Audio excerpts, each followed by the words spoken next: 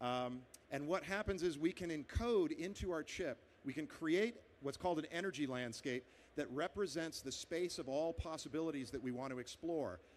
The lowest valley of this energy landscape, of this interacting spin system, is the answer to your problem.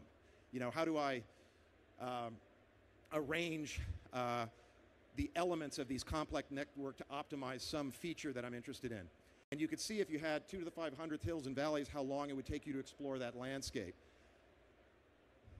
If you're behaving quantum mechanically, it would be as if you had a vast army going out in all directions, and not only can they explore simultaneously that landscape, but they can talk to each other through this quantum entanglement where they know what the other one's experiencing. This again goes back to my visions where I instantly knew every single thing in the universe, and I'm just not kidding about that, and I say that in my testimony video. I instantly knew everything, and that's what this does. So